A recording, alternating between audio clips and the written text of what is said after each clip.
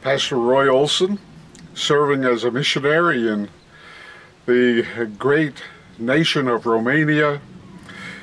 And I come to share with you a vision that we have. Some years ago, I visited a pastor and his church who was not known particularly for his prophetic ministry, but rather for his leadership and pastoral ministry. But he gathered me and my wife Melania together along with his staff, and he began to prophesy. And this is what he said. In essence, as David Livingstone was for Africa, opening the door for a great missionary movement in Africa, so we have been called for Europe. He also mentioned that a great evangelist, Reinhard Bonnke, had said something to the effect that he is standing on the shoulders of David Livingstone. Well, I realize that I'm no Billy Graham caliber. I have been a humble pastor of a church maximizing 300 people in New York State, and came to Romania first time in 2001, purchased property here in 2004, and I realized that I have never been known as a great earth-shaking pastor, but rather hopefully a consistent preacher and teacher and of the Word of God, and a leader in the Christian community, although a modest one. Well, when I heard that, I was taken aback, and I began to reconsider and think. If we, at the ministry we call Apavia, or Living Water, have such a high calling, I said, my God, how can I possibly fulfill that call? Europe is filled with millions upon millions of people. As we travel through this nation and others, we pass through great cities, several hundreds of thousands and millions. I said to myself, my God, not by might nor by power, but by thy Spirit alone can this possibly happen. And then I began to envision how. And this is what God seemed to put in my heart.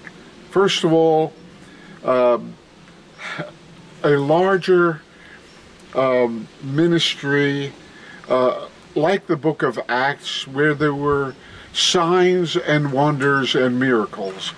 That will attract the attention of people. Number two, the media. Television, radio, the printed page, but also the internet, YouTube, and so on. Some are very costly and some are absolutely free.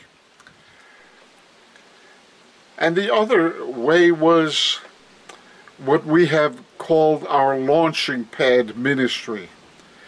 We sleep 50 people. We have a conference hall. We own several pieces of property here in the village where we live.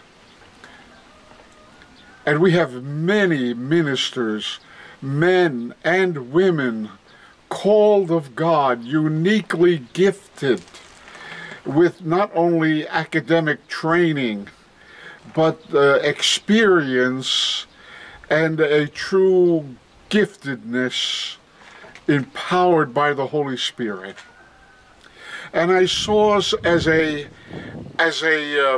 like a fireworks tube standing on the ground and being lit.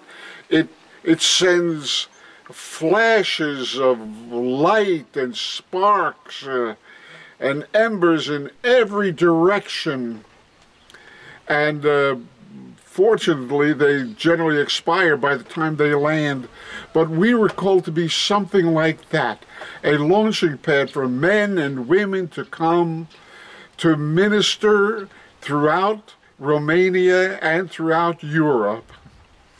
And wherever they go, they leave an ember, they leave a spark, more than a spark, a glowing coal, because of the power of the ministry of the Word of God, and God confirming His Word with signs following, with lives being changed, families being changed, and visions and dreams being birthed.